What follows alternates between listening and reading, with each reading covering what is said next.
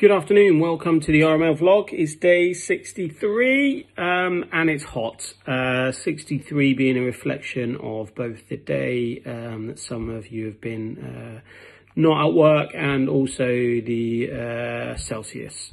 So very hot today. I hope everyone's enjoying the sun. Just a quick update from the bridge today and kind of some things that have been going on around the business. So you'll all have been engaged with your line managers over kind of the last 5 to 7 days. I know there's been some comprehensive conversations in Wolverhampton. Scotland will potentially be looking to open week commencing the 6th on a reduced day and reduced staff number as we phase that back. But some tentative sign that Scotland is beginning to reopen.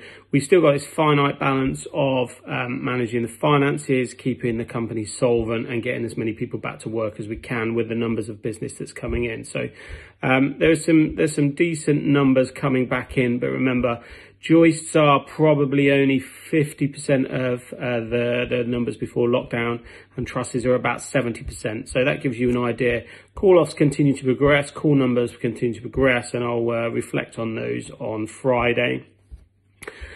From next week, we'll be going to a once a week vlog, which will be on Wednesday. Thank you for all of your feedback for that.